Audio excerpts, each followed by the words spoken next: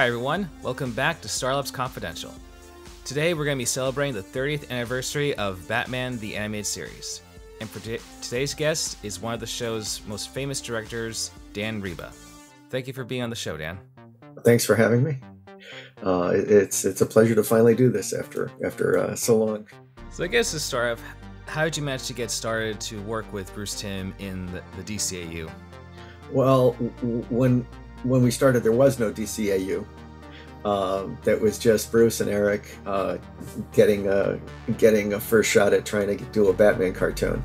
I was working in the industry for like 9 years before the show had started, and I had worked with Kevin at Deke before that, and for many years on Ghostbusters and Starcom and a ton of shows, Kid Video and stuff. And Bruce actually was there for a short while on a Beanie and Cecil show. And I saw that this guy was just amazing talent. And I actually, while I was directing on Elf, I remember I would take some time out to actually look at him draw his boards because they were so amazing. And just to see the process, it was incredible. And but then there was a year after Deke, I was working on this project, Little Nemo in Slumberland, it was a TV version of the movie, and it never sold. But while I was working on that, I got a call from Kevin that he had just gotten hired on a new Batman show, and the promo that Bruce and Eric had done. I'm sure you've seen the promo, right? Oh yeah, definitely. Okay. Yeah, that promo had been circulating around the industry, so I already knew about the show, and I wanted so desperately to work on that thing. So when I got the call from Kevin, it was like, come on, this is gonna be fun, come on in, come on. And so he set up the interview with Bruce, and I brought in my portfolio and sketchbooks and the model sheets of stuff that I'd done for Nemo. And so I had been directing at Deke a little bit, but I decided not to go in as a director because I was getting I was getting married soon, and I knew the kind of involvement and commitment directing is, and I knew I would have no time on the side, no life if I was directing. So I opted to like storyboard or something else, and so I didn't even put myself out as a director on the show. I thought I was going to be a storyboard artist, but Bruce was like, I need models now. I need models. So you're my character designer. Because at that point, he'd only had some layout guys that he had hired helping with models, but they weren't really getting it. And so that was my start. And he hired me fairly quickly, and we got started in January of 91. That's it. Yeah, it was January of '91, and so that was how I started. So how much input did you have in terms of like when creating like with the episodes, or even like with the ideas for any other shows to be connected after Batman?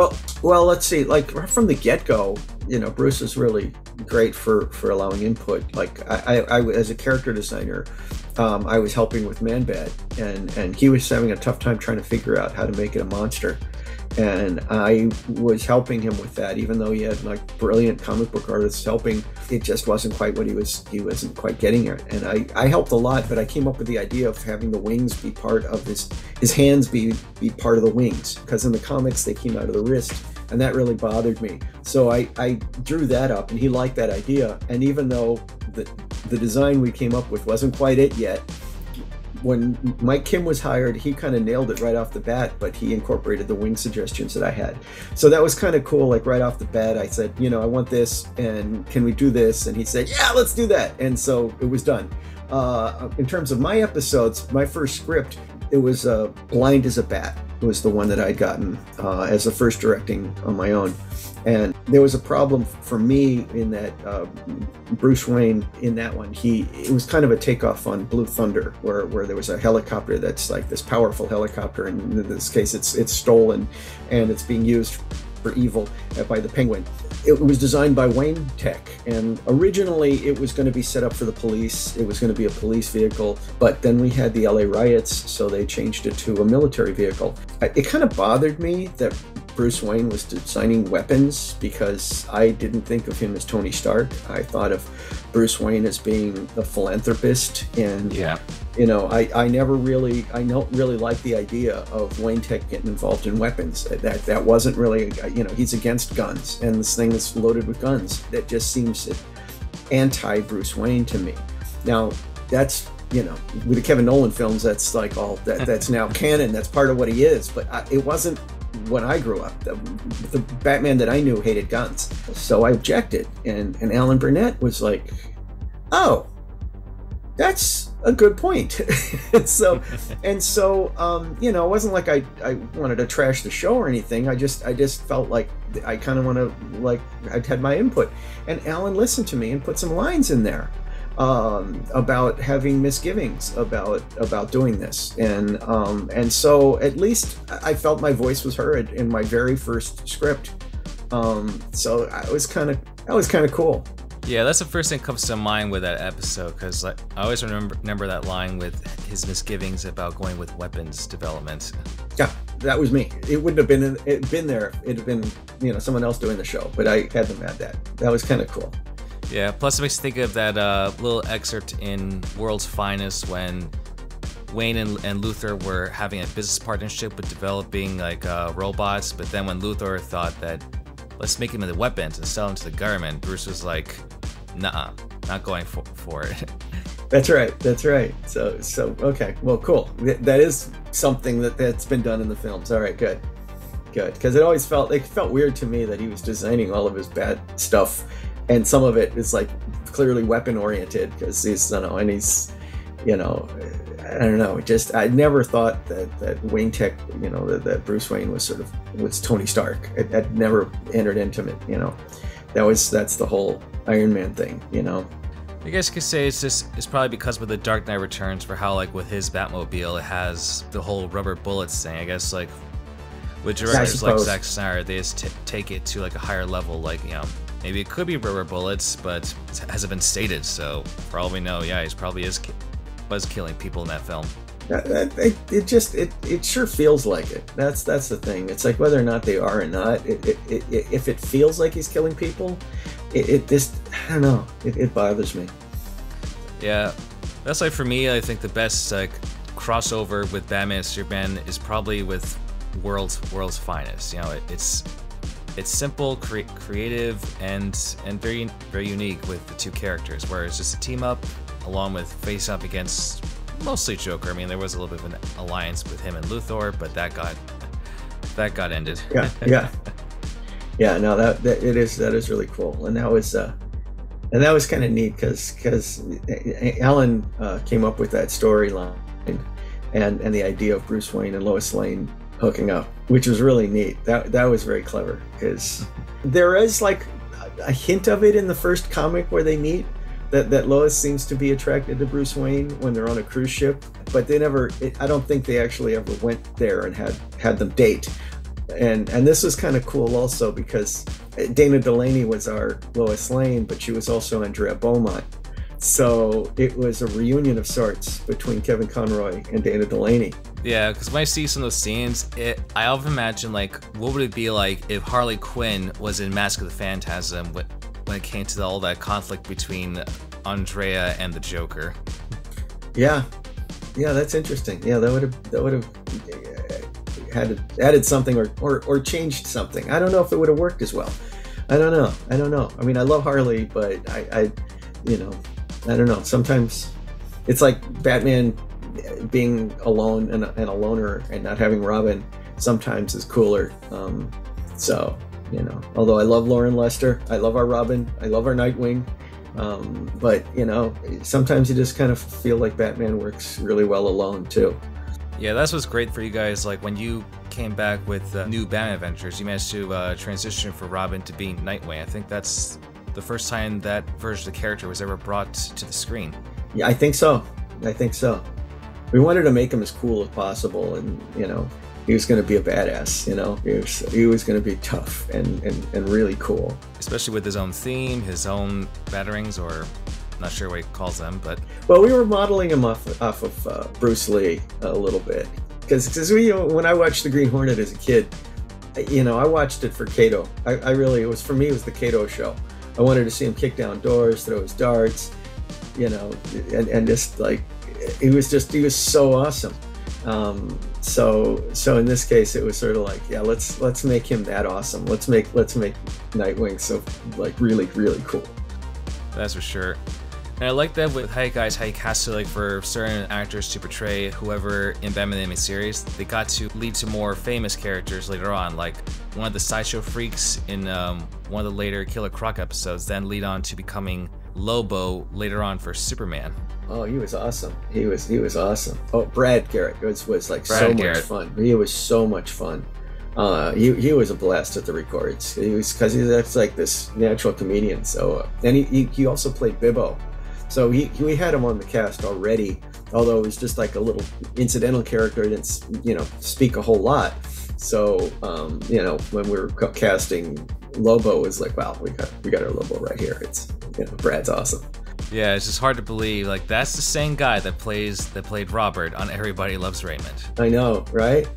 It was, it was cool. He was awesome. And it's funny because it's one of those things where the show, he got very busy with Raymond and then won an Emmy and stuff. So it was kind of harder to cast him for stuff because it's like agents don't really like cartoons, But he had a relationship with Andrea going back way before Raymond, where he was doing stuff for the Mighty Ducks for her before the DCAU. So they know each other for a while, and we tried to recast Lobo, but it was tough, and he actually came in and did the record in ADR as a favor. So it was very, very nice of him, because we tried to recast, but it wasn't working, So it was like, so yeah, I can't really think of anyone else that could have done that voice well. Yeah. I mean, they found people eventually, because I don't think they used him in the movies, and then when they brought him back and doing other stuff, but for Justice League, he did actually come back and do it for us. So that was nice. Oh yeah, that was definitely another great callback with him back. That was a fun show. That was fun working with him. So I guess out of the shows that you've directed, like which would you say was your favorite to work on?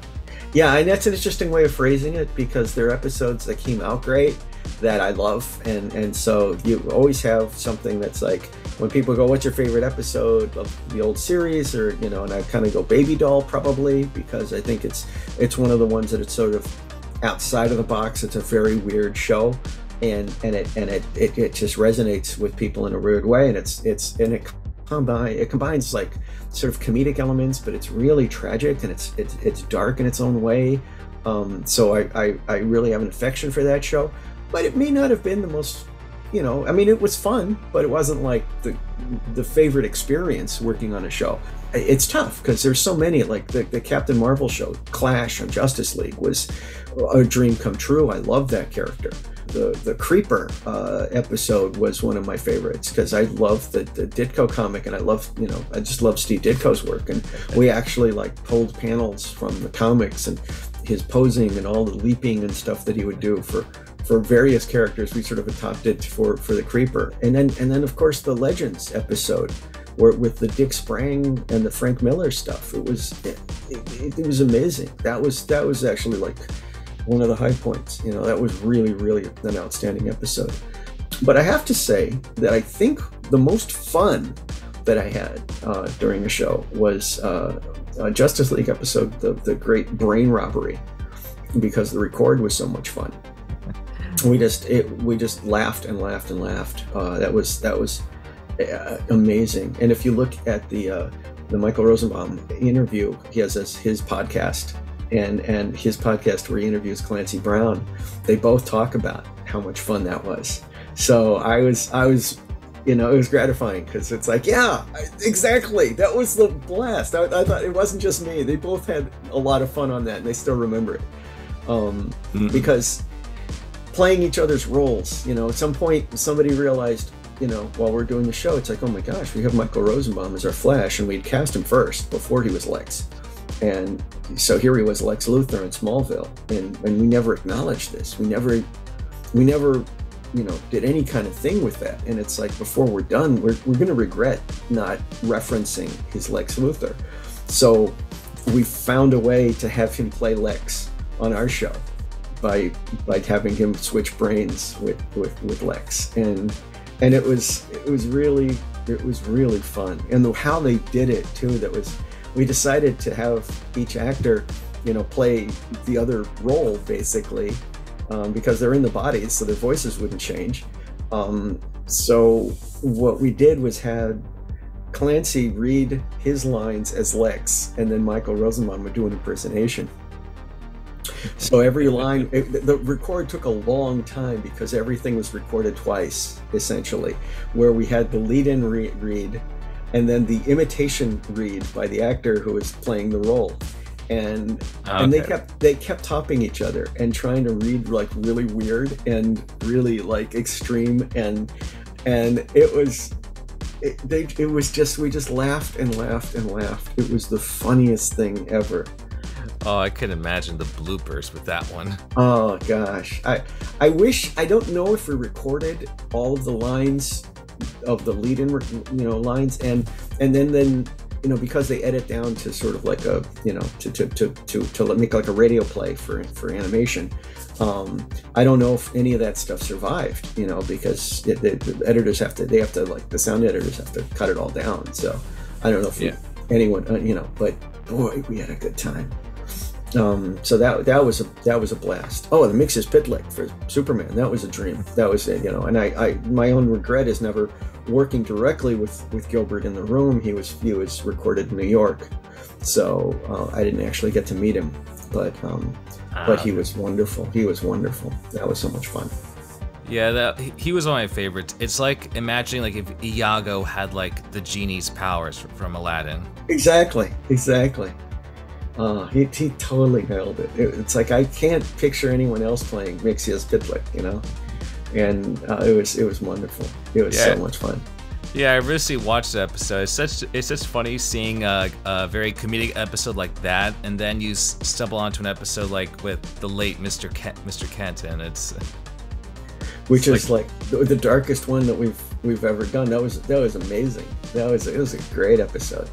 Stan Berkowitz is a brilliant writer. Really dark stuff, but it was fun.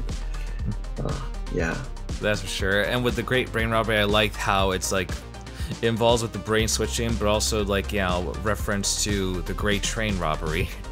Exactly. The very first film made, so the very first narrative. So yeah, it was quite a callback.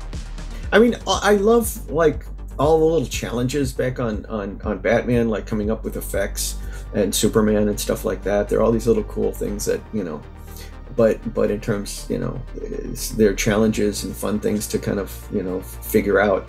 But in terms of, how much fun to work on something, that was probably it. I don't know if it got much more fun than that one. So. Oh yeah, I imagine so. It's amazing how like Michael Rosenbaum, he's able to balance the time between doing the voiceover for Justice League as well as going to portray Lex in Smallville. Yeah, I know, it was amazing. And it's funny because we did have to phone patch him a lot, but he actually would come down for records a lot of the time. And I know he was, I don't remember him being absent a lot when Smallville started. So I don't know how that worked out. I mean, I guess I'm remembering most of the records we did like during their off season or something, but we managed to get him. Whereas after 9/11, Kevin Conroy moved back to New York, and he was phone patched for quite a bit of the show at that point.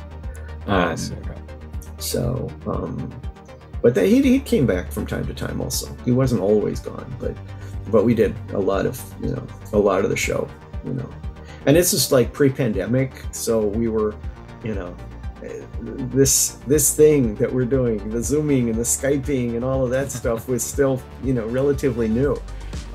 We didn't, it was just a voice over the phones that they would do, and even that, it's like we couldn't use an actual like over the phone recording. It wasn't, because the sound quality wasn't up to snuff.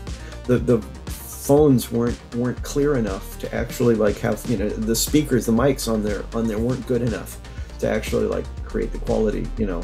So they'd have to go to an engineering room, and we would direct over, you know, over the phone, but they would send the tapes later so that we could cut them in. So it was always professionally done. It wasn't like you could just like we're doing now. And that quality wasn't there yet at that time. So wow, that's quite a process. Yeah, but because like nowadays for most voice actors, they'll need to go to a booth if they got like a good setup with the microphone and stuff, and if they have like a room where they can handle, you don't have to worry about with the acoustics and stuff, then it's all set. Just send them over. And yeah, I mean, we've got and the quality of the cell phones nowadays. You know, you have really good mics that they might be good enough. You know, if you clean it up and do all the adjustments, you might actually be able to do it off of a phone recording. But you know, we couldn't risk that then. There was no way that was going to be good enough. So you said like before, like you were also charged with handling with the character designing. What would you say was like your favorite character designs that you came up with? I was one of these guys that, you know, Bruce was doing the main characters. I kind of just did like the turnarounds to help facilitate stuff, or you know, put a hat on the Penguin. You know, I put the, you know. I did turnarounds for things that, you know, he would like do the main characters, and then you kind of like, you know, but I did like security guards. I did the first the pilot he's Batman for the first time, the blimp pilots. It was a lot of that. It was a lot of helping facilitate. So I don't have like this is the character that I did this guy.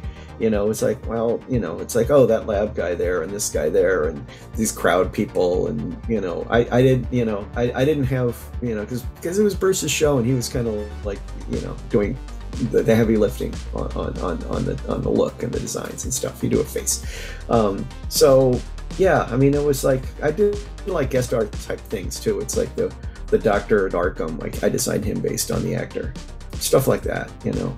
Okay. So it wasn't like I didn't like, I did Clayface. No, actually I didn't do Clayface. You know, I didn't really.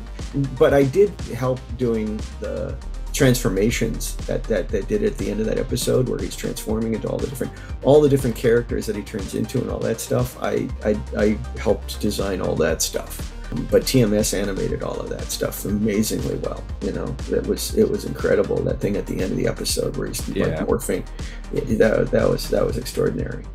So yeah, to me, like that's like peak level animation for Clayface. Like I don't think nothing could top that.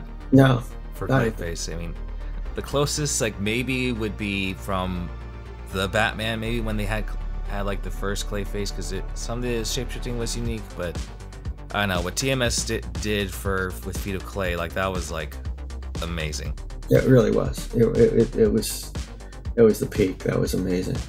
Though I'm not sure if you get this question a lot, but when it comes to shows, I guess like with Superman or even with Batman Beyond, like was there ever gonna be like more with them before where they ended? Like, were there any other like unscripted like episodes or plot lines that might have been followed with that got cut?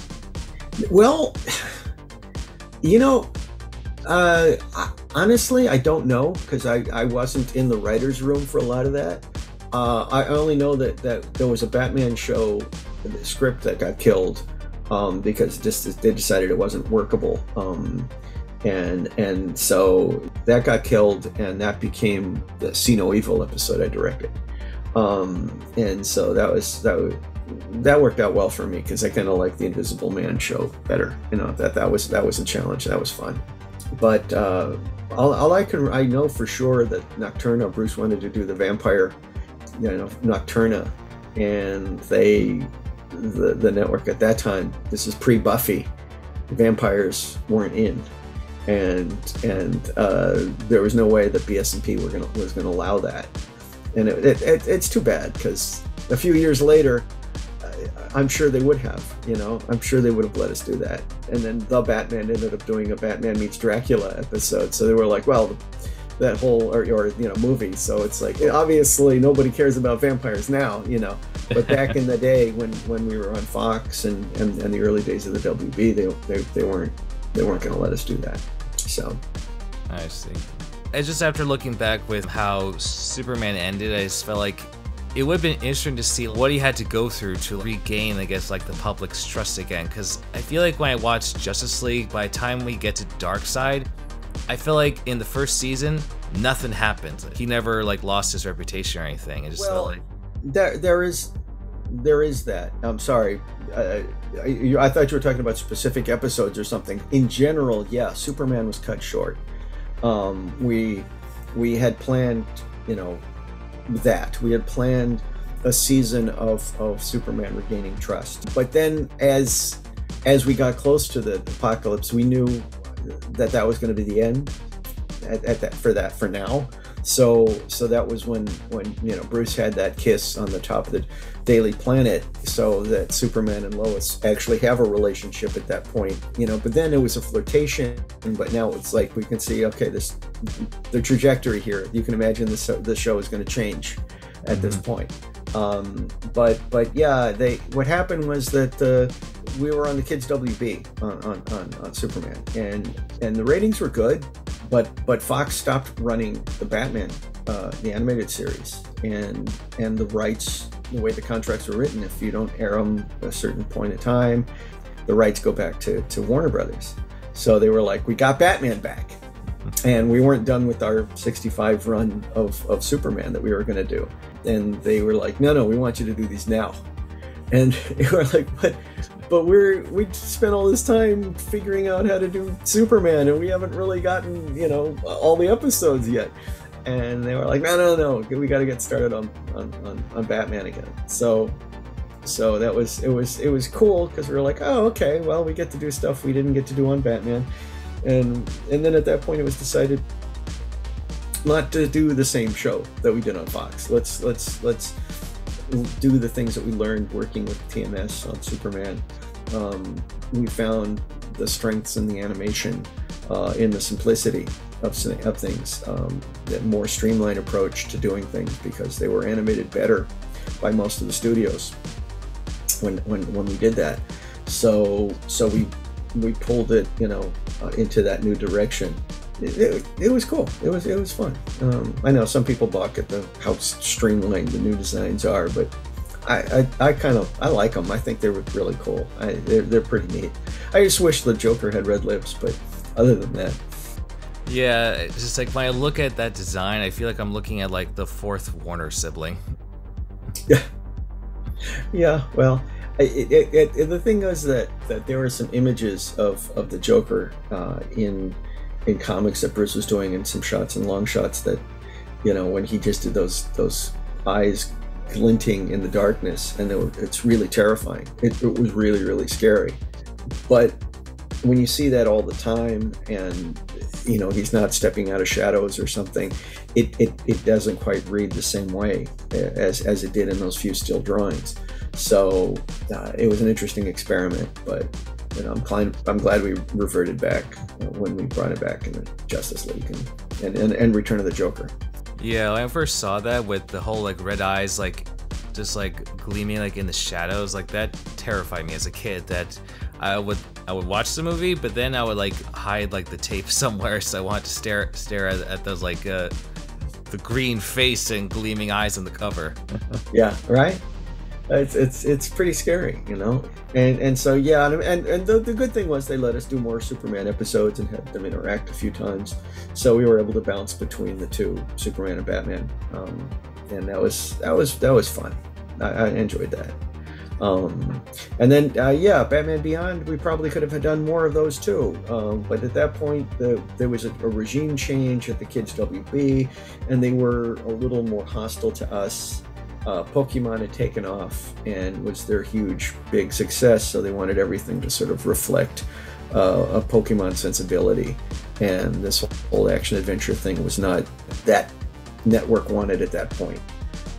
In fact, as it was, when they pulled the plug on Batman and Superman, they were like, oh, we want a team Batman, and we were like, what? but yeah, everything had to be teenagers and cute. For, kids don't relate to these characters, blah blah blah. But the toys were selling, the shows were doing well. They just wanted to push the young people angle. That was, somebody got that bug up their butt that kids wanted to see other kids on TV. And the funny thing was that eventually it came down. They finally focus tested and listened to kids who said that they didn't want to see more school on Saturday mornings. That they, it's like, and so that's finally things kind of changed after that. But fortunately, what they wanted to do was essentially Gotham, which would have made more sense as a live action show, and it did.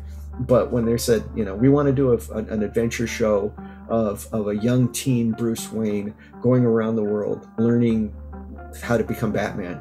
And so we're like, so you want a Batman show without Batman? That's insane.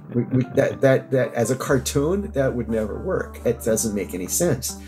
And so, Bruce was the one who said, well, you want a teen Batman, what if it's in the future? What if it's another person? Then Bruce Wayne is there as a mentor. And they were like, okay, we could do that. And then when he drew a drawing of Bruce Wayne, that's when the crew got excited. Because at first they were like, Teen Batman, oh, that seems lame, that's lame. But then he's like, and he looks like this, and we're like, oh, that design's pretty cool, that's a neat Batman. All right, I maybe. And then he said, and Bruce Wayne looks like this, and he did a drawing of like this really gnarly old, he had one eye, and he was like, and it was really scary and cool, like this old Boris Karloff looking Bruce Wayne, and we freaking went nuts, and we're like, yes, this is it, that's the show we all want to. And the crew got excited by it, and it was really fun. And then of course the network pulled back. The studio, Warner's was like, he can't look that ugly. He's still Bruce Wayne, he's still Batman, he can't be that ugly. So we had to kind of pull back on the one eye thing and the scars. But we still made him a grizzled old guy, so it was cool. Yeah, though I'm glad you guys managed to bring that design in for the epilogue episode. We did. It was cool to bring that back. And that was one of the things that, had the movie taken off, but then again, the network kind of torpedoed the Return of the Joker. They did everything possible so that it wouldn't succeed. There wasn't a second Batman Beyond movie. There would have been more had that one been a huge success, but we saw the writing on the wall for Kids WB and Batman Beyond at that point when Return of the Joker was made. We could have done more, but it ended. Oh well.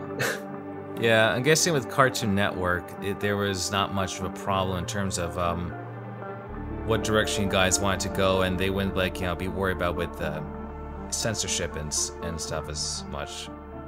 There were still a few, language and blood and stuff like that, but not nearly as bad as it was at Fox or later at Kids WB. In the beginning of Kids WB, they didn't really know what they were doing when it comes to BS&P. They really, so they let us get away with a lot in the early Superman shows. I don't think the late Mr. Kent would have been done by the later group at Kids WB. No, probably not. I don't think so. Yeah, or even the Over the Edge, because looking Yes. back, I feel like, how did they manage not to try to see out? No, you can't make that episode. Because I feel like they probably would have shoehorned in, even if in the end it was just a dream. Well, I mean, it was. What do you mean? They did shoehorn that in. I mean, that was the whole point of that episode, was that it was a dream. But I think that they wouldn't have let kids know, that it wasn't a dream, or that it was a dream. They would have made kids know right from the onset. I don't think that this idea of the revelation that it didn't happen, they wouldn't have let that go through. They would have forced us to tell them, oh, you can't just let people think that Batgirl died. But what was funny about that one was that was a TMS show, and they did the storyboards for it, and Bruce was going through the board, and the original way that the thing was drawn, where Batgirl lands on the hood of the car, was done from the outside of the car. It's like they're driving along, and then bam, you see it, and it's really brutal and violent and horrifying. And Alan kind of objected. He's like, this is, we don't have censorship here on the show. Nobody's telling us not to do stuff, but still, this is really a brutal thing. Can we tone this down somehow? And so Bruce thought, okay, tell you what we'll do. We'll obscure it by having the point of view being in the car. So you're not going to see the impact directly on the hood, but you're going to see it through the glass. And of course, when you see the episode, it's 1,000 times worse because Commissioner Gordon is driving the car. And so it's the shock of, in fact, I'm pretty sure there's a whole lot of car accident, like insurance ads and things like that, where you see the impact from the inside of the car. And I don't remember seeing a whole lot of that before that episode. I think that episode really impacted people because I think it's inspired a lot of things, because that whole idea of being in the car and all of a sudden, bam, the windshield shatters and she hits the car. It's so startling and shocking, and brutal in a way that just like seeing it happen from the outside would have been horrible, but not nearly as impactful. Yeah, it's just crazy because like I've seen like other shots when it comes to like sort of portraying like deaths and stuff. Like there might be like a cutaway, like where, like when Joker would like harshly like hit Harley, you would see like Bruce like squinting his eyes, like not looking at it, but you hear the impact. I figured it'd be something like that for Batgirl, but no, you see like the impact. I mean, whether it's from the outside or inside, it's like right. I mean, it is obscured. You do have a windshield and a hood, and you don't actually but you see her body come down. You see the car shaking. It's just your brain like makes it 1,000 times worse. So it was brilliant storytelling. That was a great episode. Yeah, and that was one of those things that came down after Paul had told Bruce that he wasn't, or that Bruce had told Paul that he didn't want any more Dream episodes because we did too many dreams in the old series, and he's like, I don't want any shows where stuff isn't real and it isn't happening. And then he came up with that one and was like, all right, we'll do that one, but no more after this. So. Yeah, because I mean, it's sort of, I guess, a callback to when Castillo when Batgirl's run originally ended in the comics, and just instead of being Oracle, just like potentially being killed. Yeah, exactly. Yeah, but I mean, how many Dreams episodes were there? I mean, there was the Mad Hatter, that's the obvious one, and I'm trying to think. I guess one of the Scarecrow ones, like the earlier ones, like with Dreams in Darkness. I guess that's right. I guess that counts. Yeah. There weren't that many actually. But Bruce wanted to keep the show real, and not make it more, a dream show. Which is also kind of like got in the way with Neil Gaiman when he wanted to do a Sandman, when Paul had suggested, and Neil was like totally on board. He was like, yeah, let's do a Batman Sandman crossover. Yeah, that would have been interesting, especially after seeing the Sandman show right now on Netflix. Right? It would have been so cool, and that was killed. We didn't before we even got there. It was like no more dreams. They're not doing that. So it's like, all right. And then when we were doing Justice League, we couldn't have done stuff anyway because there was an edict from DC that all the deals we could do every character pretty much except for Vertigo. So anything in the Vertigo realm, we weren't allowed to touch because they had a different contract with the creators at that point. And that made me mad because at that point Swamp Thing had been a Vertigo character, but it didn't start out that way. And they had appropriated Swamp Thing, but it was like, come on, I wanted to do Swamp Thing so bad. And it bummed me out that Swamp Thing didn't get animated until much, much later. That's my one disappointment. Plastic Man and Swamp Thing I always wanted to do. And they didn't get animated until much later. So true. Yeah, I remember that one episode where he was at least mentioned of being in the league, but... Yeah, because there was the development for a Plastic Man series. That's why we weren't allowed to use him. But they let us at least reference his existence. And that was a sticky thing also, because the joke was that elongated man could stay. He could what is it? That he could stay in the shape of an urn or something, a vase for an hour for a few days, and then the response is, oh, you cannot, and because he's comparing himself to Plastic Man. And then we got a note from DC going, well, he only stretches. He doesn't do the Plastic Man thing. He doesn't turn into things. And then so the line was basically implying that he's lying, that he doesn't do that. So it was okay. It actually made a joke out of it. So I was kind of glad we got that note, because it actually made a joke out of his, it made him a liar. Okay, I guess it's good that it doesn't have exactly the same powers as Plastic Man. No, he doesn't. He just stretches. So that's what he does. Still, I'm glad for Swamp Thing he did get added to be technically, I guess, in the Batman and Harley Quinn movie. Yep. For only all of 2 seconds. Yeah. But he showed up on Justice League Action, and he showed up on other stuff. I don't know if Brave and Bold did a Swamp Thing. Don't think so. No, not Swamp Thing. So. I don't know, but I know he showed up in Justice League Action. Yeah, he's shown there, as well as a couple of the anime movies when they were doing the whole Justice League Dark. Yes. There he showed up. Yeah, Swamp Thing was like a huge influence as a kid, and I'd see Bernie Wright's in the conventions, and so it would have been really cool. But you can't do everything. I got to do Captain Marvel. That was my lifelong dream. So it was cool. Yeah, I wish we could have seen more of Captain Marvel. Like maybe he doesn't have to rejoin the League, or maybe something where maybe he and Superman kind of patch things up, and maybe Superman helps him out or something.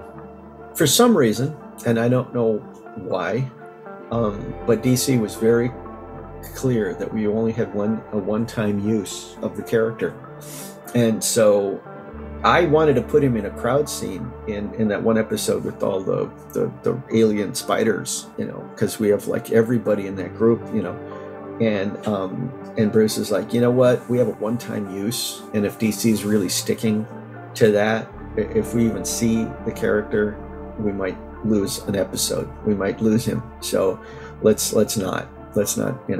So they came up with the idea of him joining the group and leaving the group in one episode, so that we wouldn't have to address his absence before and after, because that was it. We only had one shot with him, and we really wanted Superman and Captain Marvel to fight.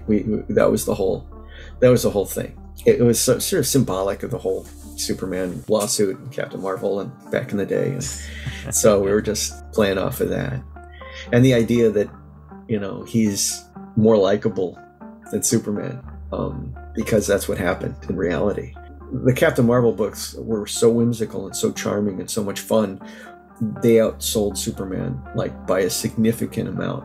If they had actually not sold as well and had been not as popular, I don't think DC would have pursued them. But for the first thing was that they made a movie after DC pulled the Superman serial from Republic to make the cartoons, which are gorgeous, and I love those things, and those are huge inspiration. That Republic was upset, and they went, well, who else do we know? We developed all this flying technique and all this effects and stuff. Let's who else do we know? Who else can do this stuff that we can? And they reached out to Fawcett and decided to do the Captain Marvel thing, and that was a great serial. So DC was sort of they were upset because their competition actually got something licensed, and then if they had not sued Fawcett, they'd still have been around. But what happened then, though, was that when they shut down Captain Marvel, most of the crew, except for CC Beck, went to DC. So Otto Binder, Kurt Schaffenberger, Al Plastino, tons of people, tons of writers and artists went to DC, and they started incorporating the things that made Captain Marvel successful. They started to put them into Superman. So Otto Binder was writing really cool stories, and things like Mixie started showing up, and Supergirl was a Mary Marvel ripoff. All of these things started to adapt and glom onto Superman, and Superman started taking on Captain Marvel attributes, and that's when like the Weisinger, the late 50s and early 60s, era of Superman, kind of like with really weird stories and really fun stuff. That was kind of where it kind of revitalized Superman and helped him stay popular. Interesting. Because I knew about with the whole like lawsuit and DC acquiring Fawcett, but that's it. But I had no idea the reason was because of how Captain Marvel comics were performing better sales at the time. Oh yeah, at that point he was like 2 million sales, 2 million, and it was huge. Still though, I liked Captain Marvel because like every kid's dream of like what it would be like to be a superhero, and like Captain Marvel has like the best superhero disguise ever. Like if any of his enemies want to try to find out who he is, like unless they're like really observant, no one's gonna think of looking for a kid. They're gonna have to find like someone that's like abnormally tall and big. I would say Captain Marvel's like the real Boy Scout, just because of the whole pure of heart thing. Yep, that's it, and it's really fun. It was a really fun episode to do, and we actually we even had Superman hit him with a safe, which is directly taken from the Mad Magazine Wally Wood Super Duper Man. And then we started riffing off of the fight in Kingdom Come by having Captain Marvel use Shazam, the lightning, as a weapon, having the lightning hitting Superman. That was a cool bit that we borrowed from Alex Ross. It was neat. We got to and I actually boarded some of the flying across Fawcett City, and I made sure that the poses when he's saying Shazam were taken from the movie Serial, because that was the thing. I love that Serial. I had it on Super 8 when I was a kid, so I love that thing. So nice. So we're just drawing from everything. But you're only able to use them just once. Only once. Yeah. Yeah. I guess they might have had plans to, make a movie, because I think around 2007 they first casted Dwayne Johnson to play Black Adam, so I guess maybe they were trying to make something with that. Yeah, I think so. I think they'd been working on it for quite a while. Yeah, William Goldman wrote a script way back when, and the guy who wrote Princess Bride, but they didn't like it. I don't know what's wrong with it, but oh well. Those are the same things happen like that, because I think I remember from with Batman Beyond, supposedly with the Justice League setup, there was supposed to be a future Wonder Woman, but I think because of restrictions, you guys had to bring in Big Barda instead, right? Yeah, that's a thing. It's funny the way that DC works in terms of rights. When we were setting up Justice League, there was negotiations for each of the characters. It was bringing on actors and trying to sign them up, and it was the negotiations with DC over every character. It's okay, we got Batman and Superman in, slam dunk, those were easy. Okay, now let's try to get the Flash. Okay, we got the Flash. Okay, we got Martian Manhunter, and everything sort of it was this progression of every day, every week there'd be more characters signed on, but Wonder Woman was the last one, and the negotiations with the Marston estate. It's not like DC can just go just do this. You actually have to negotiate with the family, with the rights owners, and it's not just DC calling all the shots and saying there's all this sort of red tape behind the scenes that has to be worked out. That was kind of a hassle, and it was scary because we weren't sure for sure whether we could have her or not. And that was always Big Barda was always sort of the backup in case we couldn't get her, because early on, in fact, when we first developed the Superman series, Bruce wasn't sure if he could make an interesting Superman show on its own, and thought, from the get-go, let's do Superman and the Justice League and do a rotating group every episode and have him team up with different people. But and at that point the roster was going to be Jon Stewart, but it was Green Arrow, Black Canary, and I think it was Big Barda in that lineup. I don't think it was going to be Wonder Woman, because I don't think, because even then I think, rights issues and stuff like that. And also like Mr. Miracle was in the Maguire, versions of that the Keith Giffen Justice League. So we were going to kind of like riff off of those characters a little bit too. And DC and Warner's both were like, no, Superman gets his own series. That can come later, but we have to reestablish, Superman in animation. And so that killed that, which is fine, because we didn't have the technology back then, the computers and stuff to really kind of help facilitate the animation.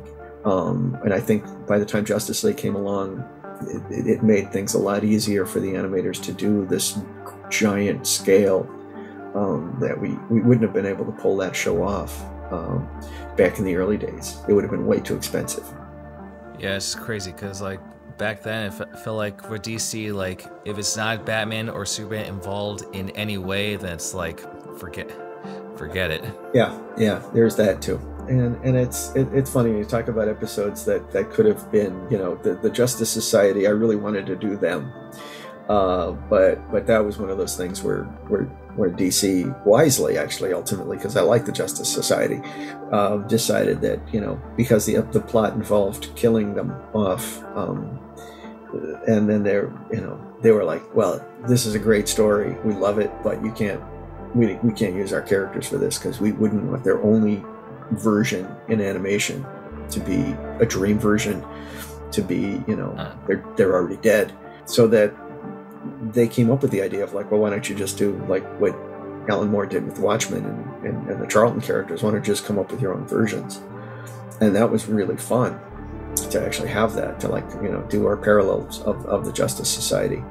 But it was a hassle to come up with names, because DC was very adamant about not using names that sounded too much like even descriptions.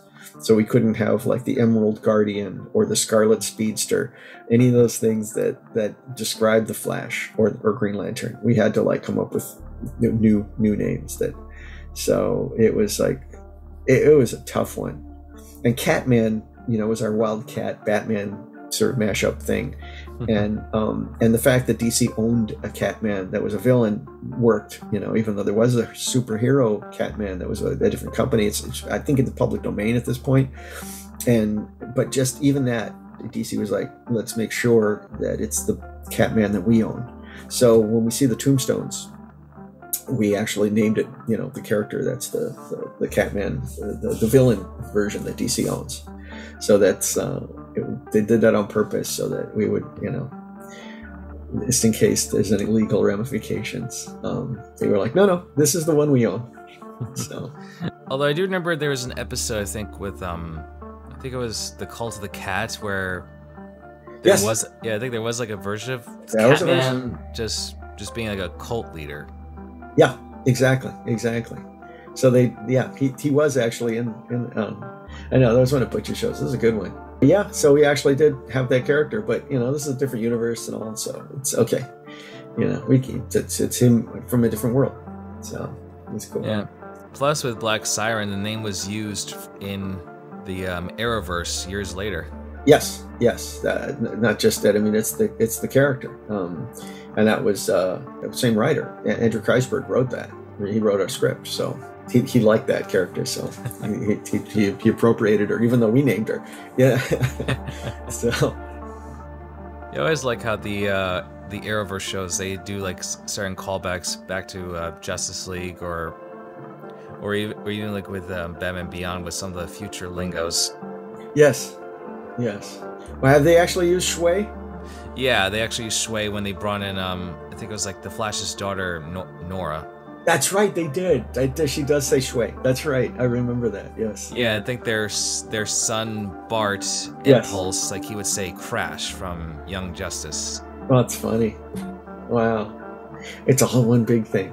We're all riffing off of each other. It's really fun. Yeah, so I mean, it would be I think for Captain Marvel, it would have been great if there was something, because I've seen like some comic panels, like of when Superman realizes who Captain Marvel is. I like this comic panel where he confronts the Wizard, like with his decision, like, why would you give a boy these powers and let him have this life? And then like Superman actually like consoles then Billy with, I guess, with some major event. So it's, I don't know, I feel like it'd be an interesting dynamic if Superman is like a mentor to him. Exactly. What was brilliant about all that, though, was that we were setting up something with Superman, and this episode was sort of like, Lex is poking him with his self-doubts, and so Captain Marvel was there just to sort of like be a catalyst. I know Superman's kind of a real jerk in this episode.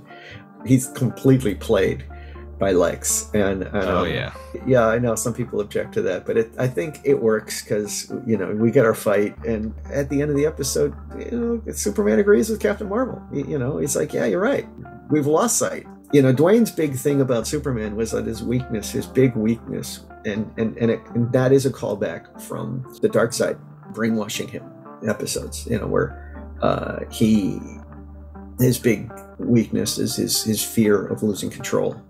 And so seeing Superman of, the Justice Lord Superman killing Lex and taking over, and being aware that he's able to do that, and that he could do that if he loses sight of who he is, that's his fear. And also he kind of sets up the thing where in the first season of Justice League, he kind of gets taken out a lot early on because we were having trouble trying to figure out how to get him out of the way so the other characters could shine.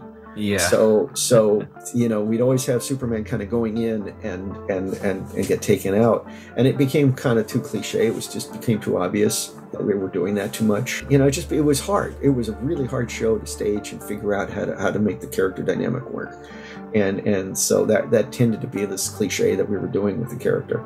But Dwayne kind of even justified it by having him sort of complain about living, what it's like living in a world made out of cardboard, and having to pull his punches and having to pull back, and so that's his fear is hurting people and killing people and losing control. And so when people kind of needle him and work on his self-doubts, it gets to him. And that's it's a really interesting dynamic. That's the stuff about Justice League, that whole Cadmus arc and all of that stuff worked so well. It's pretty powerful stuff. Definitely. I just wish it would be interesting to see like if there's more with Hugo Strange, because I saw he was like part of like the part of Cadmus, but then I think because of the whole Bat embargo, as fans would call it, yeah, he had to be replaced with a different character. Right. It worked out okay, but yeah, we had that Bat embargo. I mean, it sucked. At least they let us use Alfred for the Thanagar episodes, but yeah, because we even had because of Teen Titans, we couldn't really have Robin show up, and it was tricky. So. I suppose, but I feel like between those three shows, they're like very different animation styles. I feel like it's, I don't know. It's me. I feel like I can tell the difference.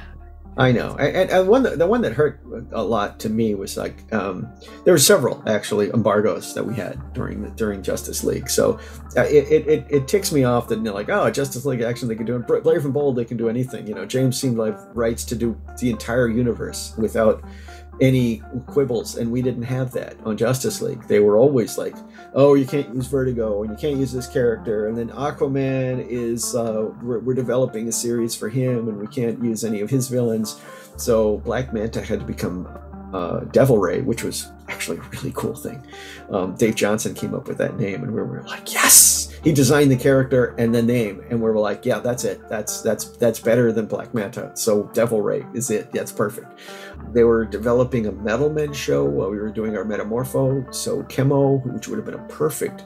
I mean, the whole thing is leading up to the creation of this big chemical creature, and it was going to be Chemo, and they DC was like, no, Kimmel's like the only main villain for the Metal Men, and we really, and we're developing that series, and so no Kimmel. So we had to come up with some kind of generic Kirby-esque monster that, which was really fun actually, because it was actually kind of cool to do one of those big, Kirby kaiju, kind of thing. But it's still, I have a sketch somewhere of a Kimmel that I had done, so it would have been kind of fun. Gotcha, because I think there was a Chemo in like the first episode of Justice League Unlimited, right? It was a little different. But yeah, there was a thing of that. Yeah, it was inspired by, no, but it wasn't. It was something else. It was some other nuclear creature thing. I don't know if it was Chemo per se. It was some radioactive thing it was reminiscent, but it wasn't the same thing. No, because they really wouldn't let us use this. Wait a second. Oh, you're right. Maybe it was, but Justice League Unlimited was after Justice League, so yeah, they probably got the rights after that. Yeah, now that I'm thinking about it. But we couldn't do it back then though. That wasn't my episode, so that doesn't count. Yeah, but still, this is crazy. It's like, you guys are able to still make your Batman series between Tim Burton and Joel Schumacher. Like, those movies didn't stop you guys from making episodes. Yeah, I know. But at that point, the way the rights worked and the way that they always felt like they were infringing on stuff, because it's like, it's different because Batman's like fair game, and this Rogues Gallery, everybody knows the Rogues Gallery, and these other characters are more obscure, and people aren't, they're not as familiar with the stuff. So when you do a cartoon, it may be the first time someone's going to be exposed, and they want to make sure that that doesn't infringe on the licensing and the merchandising and the deal making, because people will think, oh, has this been done before? Is this the first time we're seeing it? No, it was done in a cartoon. Oh, well, that's not as now it's used. It's already been done. So there is a logic to it, to that embargo idea. I get it. It's just unfortunate. That's true. I mean, because like at that point by Justice League, you guys have done all kinds of stories with Batman and his villains. Like, what more can there be? Like, I probably wouldn't have Joker be part of the secret society, but right. Like maybe someone like Scarecrow or Riddler, or I don't know. Yeah. Maybe just like at least appear in the background or something. But right. No, it would have been cool to have Catwoman come back and do stuff. She's been a fairly underutilized character. Yeah, because I feel like it'd be interesting if there was a Hush movie, but like based within the DCAU sort of. I think that'd be interesting. That way, it'd be a nice reunion with all the actors and see something develop with Catwoman, right. and maybe if she knows Bruce's secret.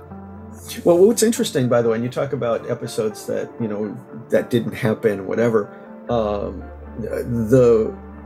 The germ of the idea of Epilogue actually started. Bruce and Glenn came up with the idea of Terry being sort of a clone-ish, character, a clone of Bruce. But the catalyst in what was going to be a sequel to Return of the Joker was that it was going to be Selina Kyle that does it. She was going to be the one that originally she clones Robin as well, and so there's like a Nightwing doing stuff, but he's really young and they can't really figure out what's going on with this, and that's it. And then you find out that not only that, but Terry is actually a clone of Bruce without his knowledge, and they kind of figured out how that all worked out. And when the Return of the Joker, busted, they dropped the idea of doing a sequel. But and it would have been cool too, but fortunately it didn't happen, and we were able to make the plot work better with Amanda Waller and Cadmus actually justifying how that it made much more sense as a story for us to have done it in Justice League. Yeah, and that was also supposed to be our last episode. Yeah, but you guys managed to get one more season to go. Yeah. And then we got the Legion of Doom in that one. That was just sort of like, let's just have fun. But yeah, I would say Return of the Joker is probably like the biggest movie that you guys done for the DCAU, because like you guys managed to create not only the beginning but pretty much like the ending for like Batman Joker's last fight. Yep. I honestly, I think it's my favorite of them. I love Mask of the Phantasm. I'm proud to be associated with it. I think it's a lovely script, and I'm so glad that it was well received. And the idea that both Siskel and Ebert, gave it thumbs up, and it's everybody, remembers it fondly. That's great, and I appreciate that. But the animation was better in Return of the Joker. It's an interesting story. It was really a fun. It was a fun thing. I didn't direct or have anything to do with it, except that I got to sit at the record, the table read and the record, to see sort of Mark Hamill's reaction to the script, which was really, really cool. It was really, really fun. Yeah, you must have had some real fun with that one. Yeah, it was cool. Those are good times. So I guess besides Mark Hamill, like, who are the favorite actors, like, that you got to work with, or at least see, like, in the recording booths? I mean, it's like you've got your famous actors that are like, Ed Asner was a blast. He was wonderful to work with. Oh my gosh, that was a blessing. He was just awesome, and I got to work with him on Freakazoid too. So he was just great. He was having so much fun as Granny Goodness. He was phenomenal, and I got to work with him, as Daggett and as Cosgrove on Freakazoid, and then Granny Goodness. So it was I got to work with him a few times, and he's just a delight. He was just so much fun. Brad Garrett was a blast. He was always funny and hilarious and fun to work with. And Paul Williams was the first celebrity, my first record, and at that point I was just too awestruck to talk to him. But I love Phantom of the Paradise, and I think he's a genius. He was brilliant in that as well. That was the villain, but the music was amazing. So yeah, I was in awe. Roddy McDowell was amazing to work with, and of course, Mark Hamill. My gosh, it's like it is just amazing, and it's so weird to like think that you're working with Luke Skywalker. It's like this. It's so cool.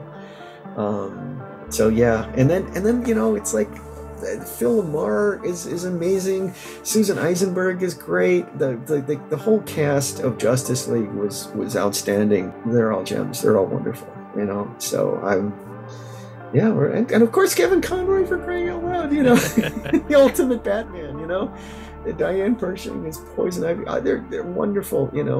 It's they're all really great. So yeah, my favorite, there is no one favorite, but it's like, but the one that maybe it's just sort of like you're so in awe of that you get to work with Mark Hamill. It's like, yeah, of course, that's, how many times I saw Star Wars in the theaters, and just to think of, like, I'm working with this guy. That's amazing. Yeah, it's amazing. Like even nowadays, people are still like surprised to think like that guy Luke Skywalker has done voices like the Joker. It's like, I don't believe it, but no, it's him.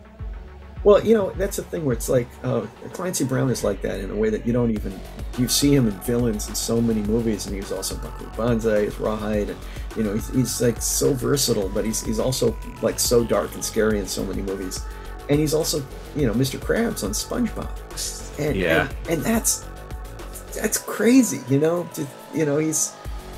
he's so much fun, and you wouldn't know it from Lex, like he just seems so dark and serious as Lex, but he's also a joy to work with, and this is just in the DC universe. I worked with a bunch of cool guys on Ben 10 as well, so it's been pretty cool.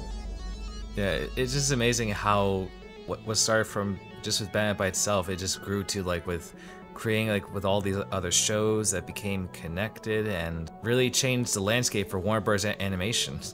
Yeah. I mean, it's funny because when we started out, there was no DCAU, right? It's like this is the show.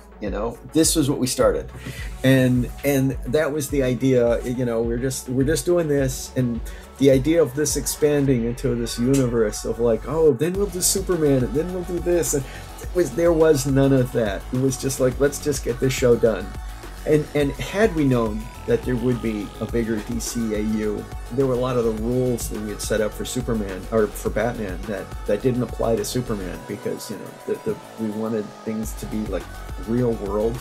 There was no magic, and the supernatural was going to be explained, and everything was going to be science based and sort of real world. But then when Superman came along, then we had like science fiction elements and magical elements and stuff that we had to because it's a bigger character and the world gets bigger. And then when we incorporated the two worlds, then it's like, well, now this stuff exists in Batman's world, and so things change. And we didn't really think in terms of continuity. Bruce wasn't really a big continuity fan, but as we was doing Justice League, we realized that continuity was kind of more important.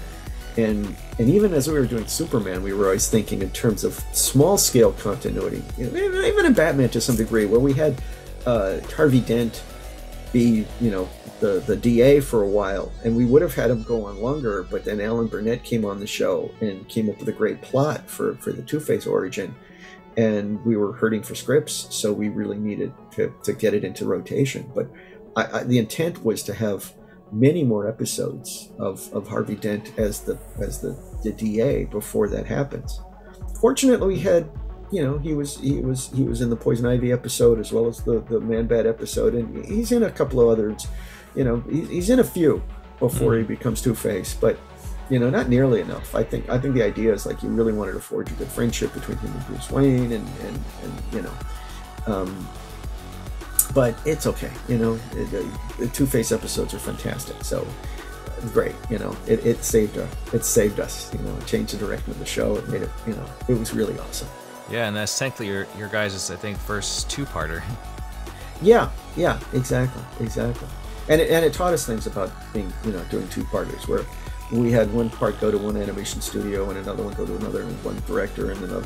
And after that, the two episodes were so very different in quality and style and quality and animation that after that, the edict was made that we stagger the episodes so that the same director does both parts, and if possible, stagger them in a way that the same animation studio does both parts, if that's possible, so that there's consistency, because the two parts are really different in style and animation and quality and stuff, and it's really too bad about the Clayface. And the Two-Face thing is different. That was actually Kevin did both parts of that, but it was also the animation quality is different on the second part. It's okay. It was fine. Yeah, with Feet of Clay, but the Feet of Clay was like it's very different. I guess I wouldn't think there was like too much of a difference. Just like besides with the shape shifting, I felt like it just like quality was definitely better in the second part, but like it wasn't so. That's cool. I'm glad that you can't see it. It's like those of us that work on it, we get really picky. That's the other thing about it. We're there was an episode of Justice League that we almost threw back because the animation was terrible, like 80% retake. So we retook so much of the show, and it actually hurts for me to watch it because the second part was so good. It was the Wild West episode, and that was one of those times where it was like one director did one and the other director did the other one, because but it was fine because the second part is so beautifully animated. It was so wonderful, the Batman Beyond thing, whereas when I did the Wild West one, it was like the studio just blew it, and yet with all the retakes and the music and the voice track, people don't really tell. You can't really tell that the animation is weaker. It's fine. It plays fine, but boy, it was so disappointing. It was so off model and poorly animated, and the horses were wretched, and they just it was a mess, and it was so much of it was retaken to be just sort of passable. What really, it never really got great, but it was fine. And so you just nitpick when you're the one doing the show. I suppose so. It's just I guess like the animation quality for like with those two episodes, like it was nothing really struck my eye as much. I'm not an animator, so it's... Yeah, I know. That's what happens. Is like we get really picky about stuff, and I felt like that when I talked to James Tucker about Brave and Bold, because I thought that was a magnificent show and wonderfully consistent throughout, and I don't think there's a bad episode. And they were like, okay, if you think so, because they work on it. You know what you intend, and you know what they fell short on, and you don't really, you feel the flaws more than anyone else when you're the one making it. But as an audience, you don't get all the nuance and the things that didn't make it in. True.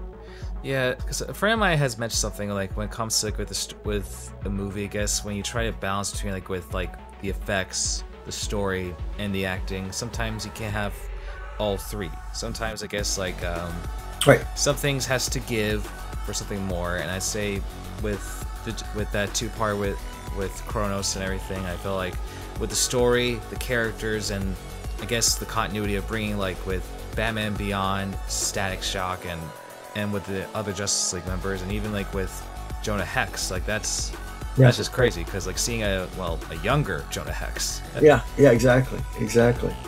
No, it was cool, and that was a fun one too, because I actually collected Batlash comics when I was a kid. I loved the Batlash stories, and I loved El Diablo. So Diablo and Batlash, and it was so cool. And we renamed Powwow Smith because it was sort of a little offensive name. So we gave him a name, and we treated him with respect, because it was sort of but we same character, So it was cool bringing him in. And I like the Western version of the Justice League theme when they're all so coming cool. up. That was so cool. It was like the Magnificent Seven. It was awesome. I went to a convention with Susan Eisenberg recently, and she was signing a Funko Pop, and the quote that she was writing on it was, "Those are the biggest, slowest bullets that I've ever seen." It's like the fattest what is it? The fattest, slowest bullets that I have ever seen. Yeah, so, it was something like that. That was a great scene.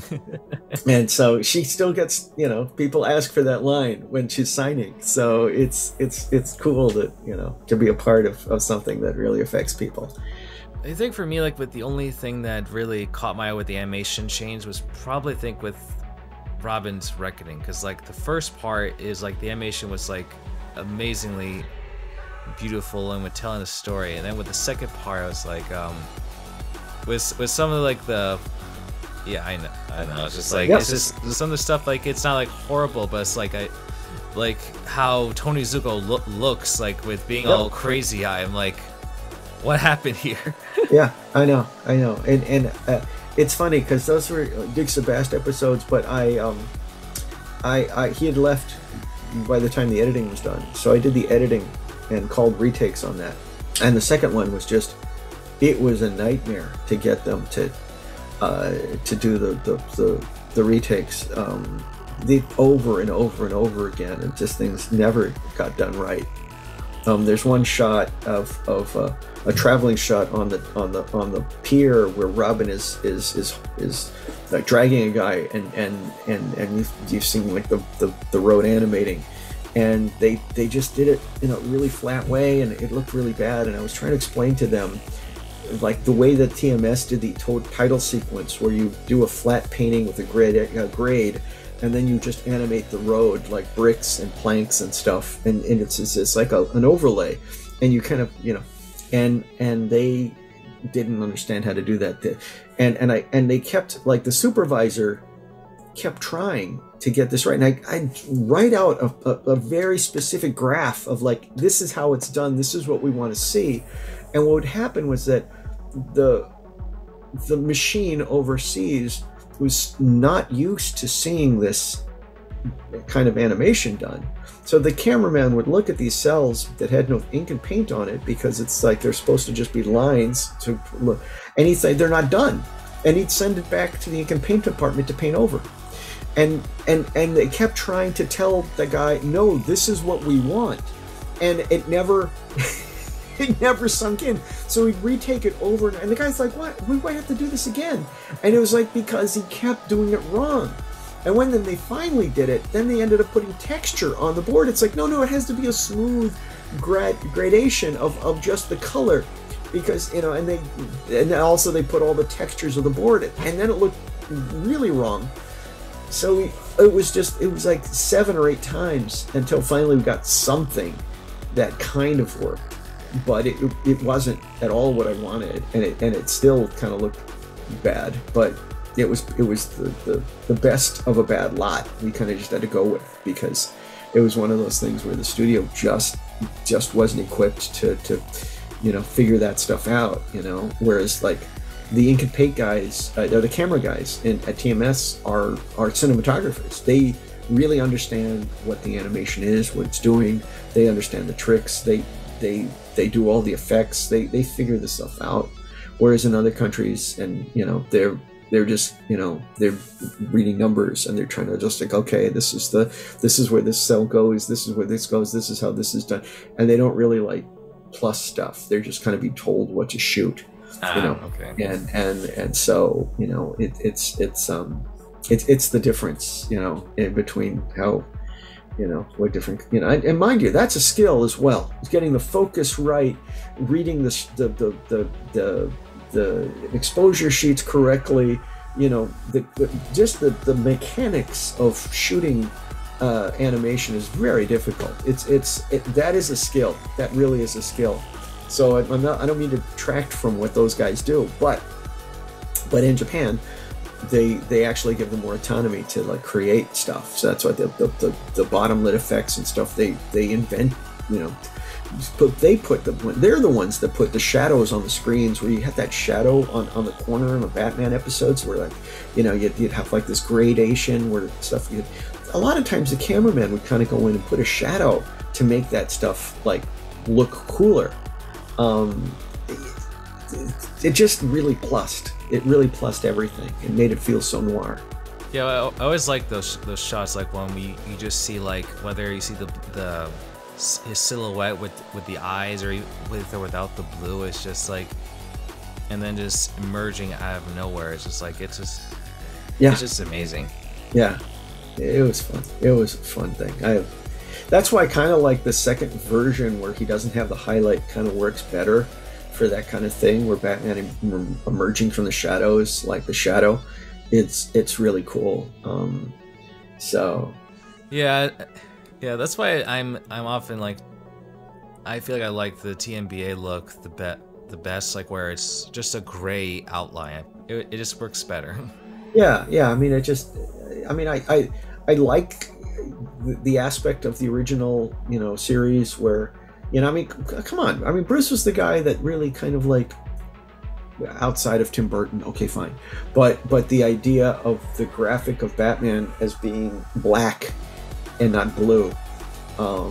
Traditionally Batman was blue. It's always, that sort of electric blue and gray, and it's just like, well, there's no such thing as a blue bat. That doesn't make any sense in the world. Why would it be? Well, the reason it's blue is because it's dark.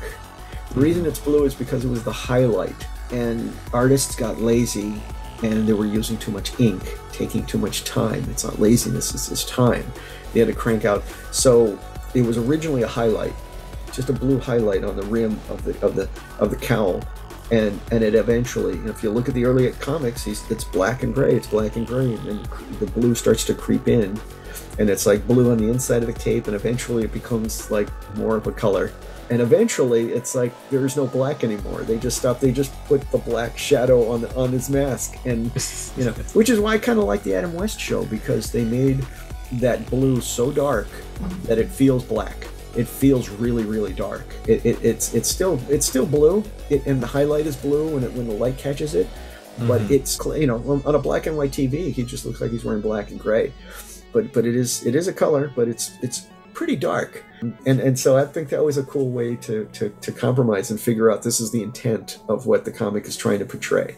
And so Bruce kind of like was the first to kind of like, let's just make it black and the highlight is blue. And that worked really well. But then later on it's like, why is it even blue? Let's just make it, let's make it a gray. Let's make it a warm gray, and kind of like, it was really cool. this is the guy, you know, and then this is what he became, you know. Not a stitch of blue on him. Yeah, then they went back to adding the blue again. And then they went to adding the blue again, but that's okay. Yeah, it's a darker shade of blue, so. Yeah, it is. It worked. It was fun. It's a nice amalgam of all of them. And also, I like in Justice League that his ears kind of got longer, because that was fun. We always liked doing the early stories of him, you know, the first Batman, you know, with the longer ears, and that, you know. So I think when Bruce is like, well, why not? Just we can do whatever we want with Justice League. Let's make it look different. So. Yeah, because I know like people say that when it comes to his Justice League look, it's just a precursor to Batman Beyond, but when I see like those older comic book stories, I feel like this is just like a more callback to his original look with the longer ears, just being more modern, with a more modern utility belt and such. Yeah.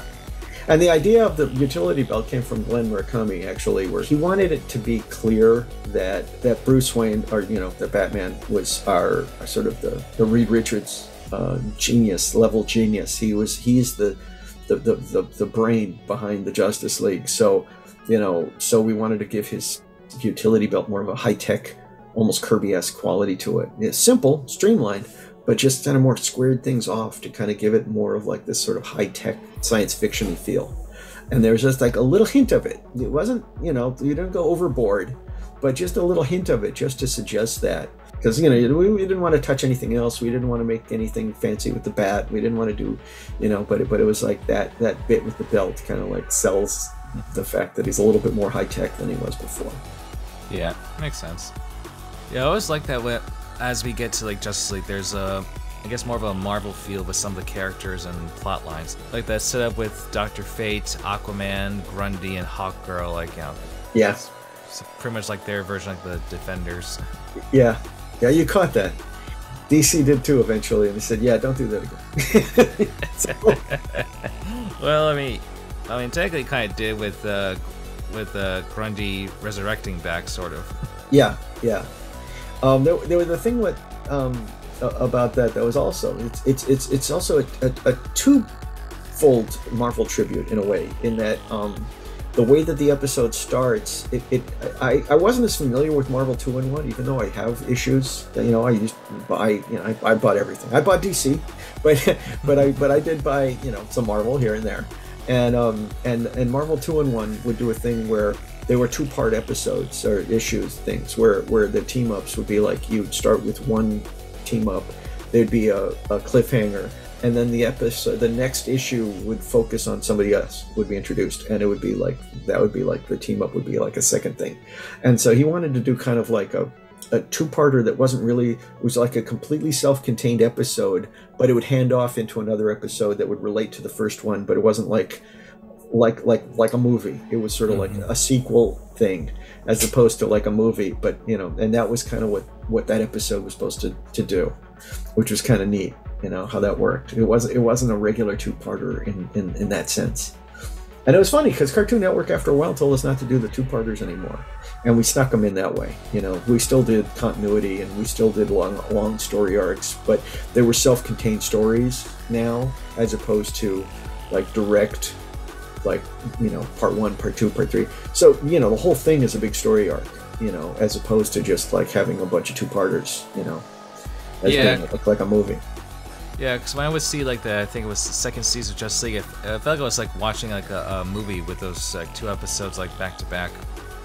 Well, and that was the thing, was like, you know, at that time, not all TVs were HD, and they were moving into HD, but we didn't have all the widescreen stuff yet, and so we asked them to do the thing letterboxed, to run the first show, and they kind of balked because a lot of people don't like that. They think there's something wrong with their sets when they do that, but they got it. They supported it. They were like, oh yeah, we get it. You want this thing to have scope and feel like it's epic. Okay, well, let's do that. And fans kind of objected when they realized that the reality was that, you know, because at that point the square, you know, was more, the rectangle was more of a square, and in order to create the letterbox, you had to cut off the top and bottom, Mm, And so yeah. people thought, oh my gosh, they're cutting these things down. We're not seeing all the picture.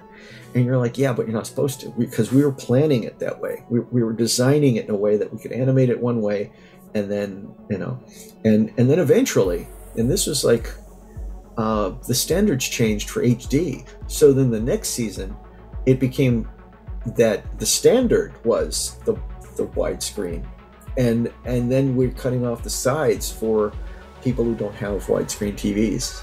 So, and that was harder to compose. It's easier to compose something where you're cutting off the top and bottom, but then just to compose it in a way that if you cut off the edges, you're focusing in the center, but you really want to make sure that it's a good composition. So it was tricky. We had these storyboards that had the different, angles and the different way of working. So it was fun. Yeah, because I remember like when Return of the Joker came out on DVD, it had that like it was sort of like widescreen, but it had like the letterboxes. But right. But then when the Blu-ray came out, it was like no more like widescreen boxes. It was just like full screen entirely.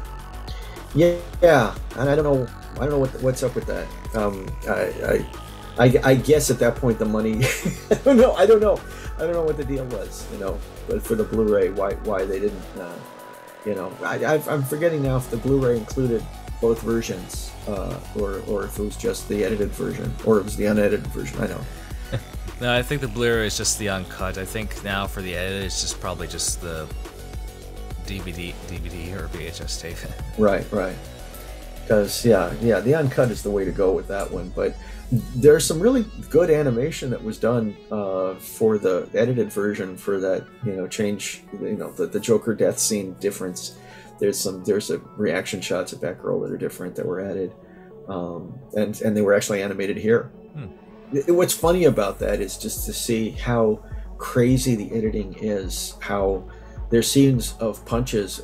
It became a puzzle, even though Bruce was really, really ticked off that this happened, and the fact that it happened at that stage of production where it was already done. It was a finished film, and then they went back and they made, oh, this is too violent.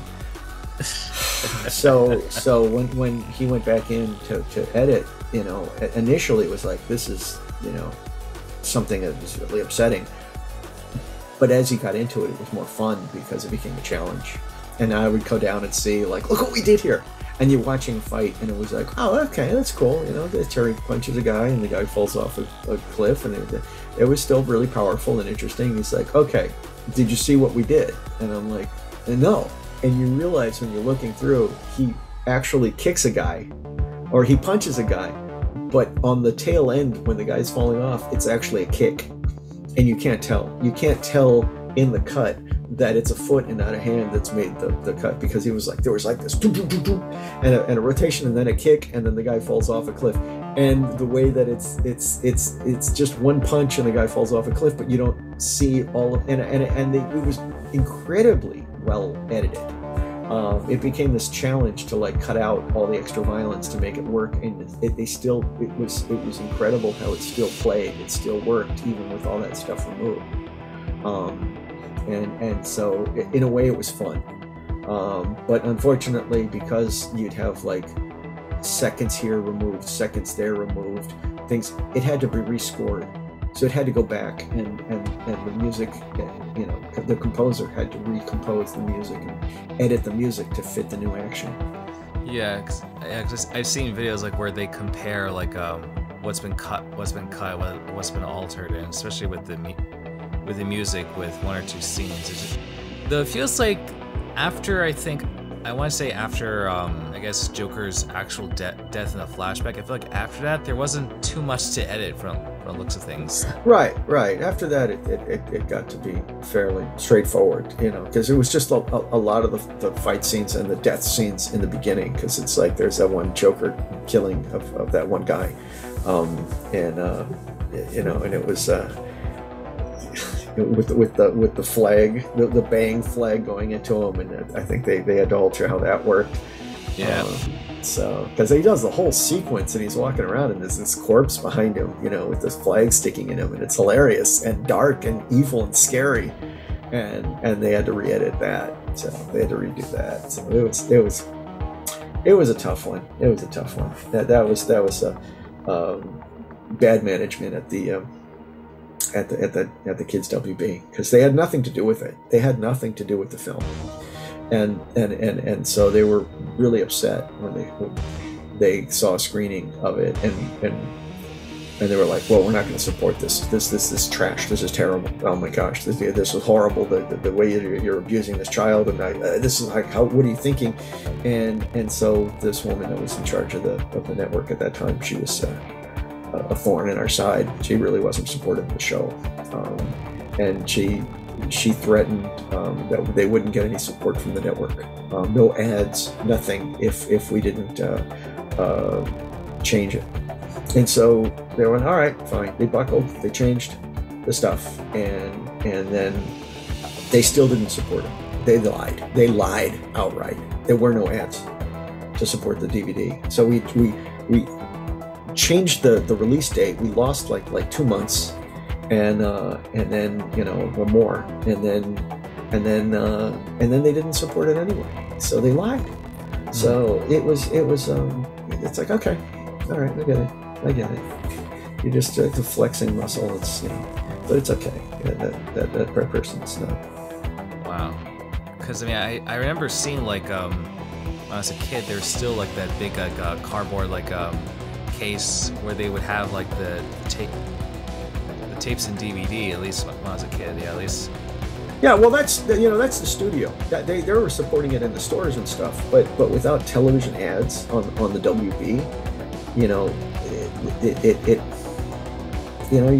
you want people to know it exists on the network that likes running your show, and yeah, that's they didn't really do that. They didn't help us.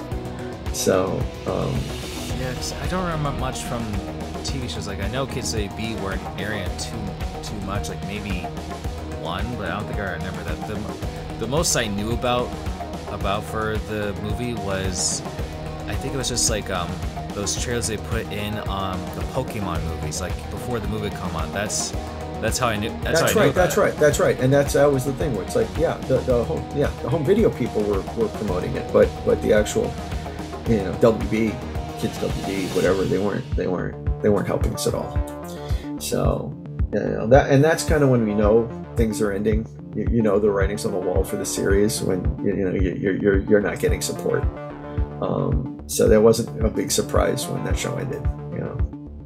So it's a shame, because I would like to see like what would like Dick Grayson or any other characters from Batman, like what would they be like in the future?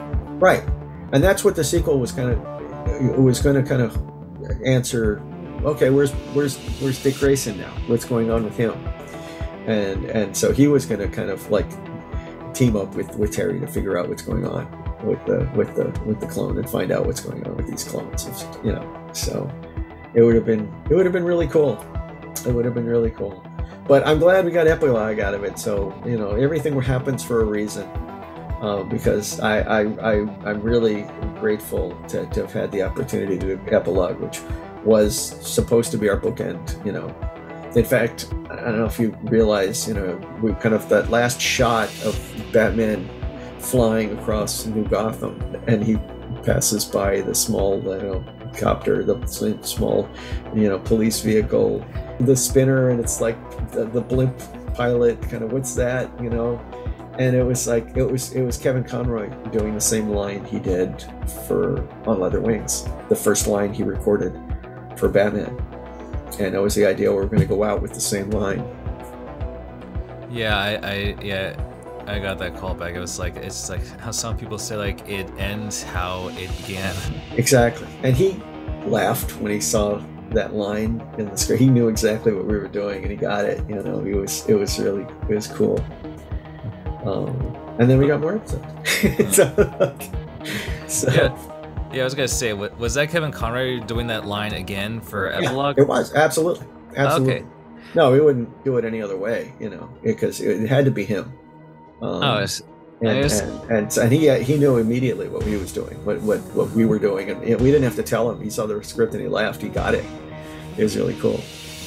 Huh, because I guess I have to look back on that one, because I could have sworn that was probably like someone else. It just sounded like, I don't know, it didn't sound like Kevin to me, at least from what I remember. It sounded like Michael Rosenbaum, like, or someone young sounding. But no, he was acting. He was doing that to his voice. Nice. So.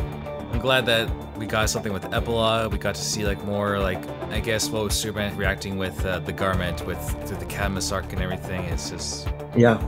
It's cool though that it's like, you know, it all tied together eventually, which we had never intended. That was not our, you know, that's not how the series or everything started. You know, it started as this is its own show, and then Superman was like, okay, this is its own show, and then at some point we're like, oh wait, we're having to blend these now, and then so the Superman and Batman show where they sort of interact with each other, sort of like, okay, so now they're blended. But we weren't doing full-on continuity, you know. We'd always do little bits of continuity within each shows, you know. The introduction of Darkseid and all of that stuff was sort of an arc, and then the Apocalypse Now was, you know, that was leading up to that, and then the brainwashing episodes, the culmination of the Darkseid thing. But it wasn't really like one story through line that we were doing. But then when we come to Justice League, it was like, oh, we're at some point, and then also the whole idea at the beginning of Justice League is that Superman, you know, realizes that he has to rebuild people's trust. That's sort of implied in the opening, you know, the beginnings of Justice League, where he realizes that's why he wants to, like, oh, he wants to create world peace and destroy, you know, the nukes and all this stuff. It was like there's an implication there of him trying to, like, rebuild trust. That's even alluded to in a speech to the UN. And then, you know, we got more and more continuity minded, and then at some point in the Cadmus arc, we realized that Professor Hamilton, the last we heard of him on Superman was, I thought he was my friend, but I don't know, you know, because he got threatened because of the whole, you know, the Supergirl thing, and so he was spooked by Superman, which is really cool, because then that starts that storyline. They're like, okay, so yeah, he's cloning Supergirl. Okay, you know, Hamilton's not, you know, he's not such a great guy, you know. It's such a shame. I liked him back in Superman, but then like him doing like this, and yet, I mean, it would be interesting to see, like, you know, what becomes of him after all that, but oh well. Yeah, I mean, I think he's like, you know, to some degree, he's just frightened, you know, ultimately of Superman, and Galateo is like, yeah, he kind of fell in love with this girl that he created, but it really is like she was sort of created as a defense against, you know, what if Superman went rogue again. There's always this sort of motivation as to why these people, you know, feel justified in what they're doing. And the fact that eventually Amanda Waller reforms and becomes a good character for them, you know, it's kind of cool, because, you know, she kind of is, you know, she thinks she's helping the world. She's defending the world, you know. So she's not a villain. It's a very tricky thing. Yeah, I agree, because like I want to say she's like an angel, but technically it's really the weapons that she's created. They're the ones that essentially have gone renegade, because they have their own wants and desires. Right. And again, after the Justice Lords and all, you know, and you know, Superman getting brainwashed by Darkseid, it people are justified in having fear of the absolute power, you know. So the question in particular, you know, this poor conspiracy-minded guy who sees, you know, connections and evil everywhere, when he finds out that there are these, you know, Justice Lords in another dimension, then it's like it just really freaks him out. Yeah, that's just something with question, because like he researches all the time, but then after seeing that, it's like his whole world is unraveled. Yeah. No, it's so cool. I'd still pinching myself that I was a part of this world, and it's cool how it all comes together. You know, again, I have to repeat, we didn't know it was going to do that. People think that this was big giant plan all along that back in 90, in 91 we were like thinking in the future, and at some point we're going to do this. It's like, no, it wasn't like that. It really wasn't. This is stuff that just sort of fell into place, and then at some point there was enough of a body of stuff for Dwayne McDuffie and James Tucker and Bruce and everybody to kind of like come together and kind of like figure out where the dots connect, kind of like question, and where we can kind of like pull things from all the shows, and it was it was amazing. It was amazing how well it worked, considering that continuity was the last thing in our minds in the old show. I was gonna say, because it's probably quite something to be as part of something as big as this, when it wasn't even the intention. But you guys, I would say, like, to me, I didn't really question too much with the continuity, like if there was anything like left out or anything, because watching through all of it as a kid, it's like everything seemed to fit into place. Like nothing seemed like wondering like, wait, what about this? But like you guys like seemed to got that squared away. Yeah, and it's amazing. It's amazing. You grow up as a kid reading comic books and knowing these characters and getting the chance to work on them as an adult is like it's a dream. It's a dream come true. And the fact that they've connected with audiences and people grew up with it. You weren't even born when we were making Batman. And that, and I knew that Batman was going to live on forever because I was a big fan of old shows, of old radio shows and old TV shows that I grew up with, like Johnny Quest and stuff. So I knew how important this stuff was going to be in the future. But it's still really gratifying that it's still a thing, Yeah, from my earliest memories were probably from watching with the animated show, and I had the Mask of Phantasm like I think after kindergarten. I would watch that movie almost every day, even though I was scared of like with some of the more graphic scenes in that movie. Wow, that's awesome. Well, yeah, because the hospital scene is terrifying. It's really, really, really powerful stuff. Yeah, that's one thing I'm offering. Like, what exactly did you guys have in mind for him to do? Like, was it the laughing gas, or did he like insert something? Did something to like the guy's body or something? Because the shadow looked like he was like digging in something, like digging like a knife in. I'm not sure because I know that he's got the hand buzzer, which sometimes he electrifies people. But I think he might have had the toxin in a ring. He might have. I'm not sure exactly what was the catalyst there. I didn't board that scene, so I didn't direct it. But okay. So I just remember it being very powerful and scary. Yeah, because like when I saw the comic book adaptation, I think I had that too as a kid. He was holding some kind of needle, so I was like. I think there is a syringe. He might be injecting the guy with the toxin, but it seems unnecessary because he has the gas and he has, he has various means. But I think we were trying to get away with stuff that we couldn't do on the series, so there could have been that also because there are all sorts of rules. I don't know if you've seen the picture that Bruce drew of like all the rules that we're not allowed to do. Child endangerment and syringes and broken glass and there's a lot of those that we violated on purpose in Mask of the Phantasm because it's like we're just like, okay, this is a movie now and we don't have BS&P to deal with. We don't have anybody cursing. It's not in it, and the blood, they did actually tone down the blood because I think Kevin wanted more blood on Batman when he's fighting the Joker. And they let him just have like a little bit, and even the Joker has he's got a broken tooth and he gets some blood, but even that would have been too much.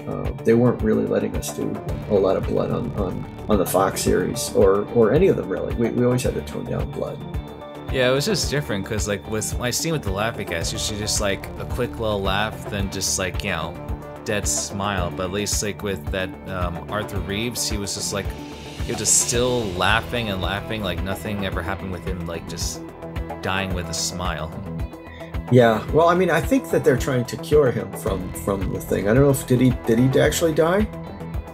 Not in the movie. He was just Because kept he's in a laughing. hospital, but he's just he's fighting it, so he's laughing uncontrollably, and it's great. It was so powerful. Oh my gosh, what a great performance! That was incredible. Yeah, in some ways, his laugh was more terrifying than Mark Hamill's. Well, because it's tortured, it's in pain, you know. And it's kind of like the laugh that Return of the Joker that was actually Andrea Romano doing the laugh that turns into a cry. It was really, really powerful stuff. Yeah, it was a very unique version of the whole Pagliacci. Yeah, exactly. Yes, that's exactly it. Very operatic. It's just amazing how with what you guys done, even to this day, people still consider these versions of the characters that you guys have brought into life through animation, they're the most iconic overall, even compared to other more modern interpretations. I guess so. It's nice just to be remembered as one of them. But it's very gratifying that so many people do consider that the case, that you get these movies that are closer to comic book adaptations and things that are direct inspirations, and they're really nice, high quality films, and but these are the shows that people really call back on, and then they really remember. It's really, really gratifying. I'll never get tired of hearing people going, "Oh, I grew up with your show. And, you made my childhood." It's very gratifying to be a part of that. You don't take that stuff lightly. Take it for granted. Just I remember being a fan of stuff, and I know that if I wasn't involved in it, I would be a fan of it. So it's not just it's really cool. It's really, really cool. Very much. Well, I would say that'd be our time for today. Thank you again to be a part of for today's podcast. Thank you for having me on. Thank you all for tuning to this podcast, everyone. If you want to see more, be sure to click on the thumbnails at the bottom of the screen or on the links below. Also, be sure to like and subscribe to this channel for more content. This is BD Knight, signing off.